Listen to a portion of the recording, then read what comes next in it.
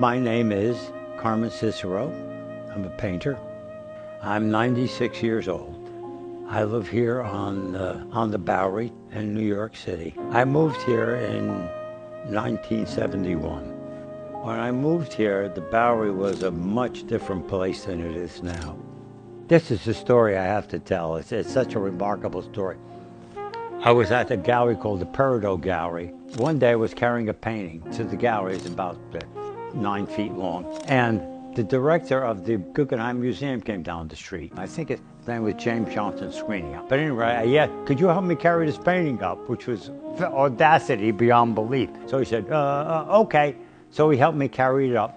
And then he said, well, I carried it up, unwrap it, let me see it. So I unwrapped it and he bought it. And it was in the first show at the Guggenheim Museum, the one that Frank Lloyd Wright designed.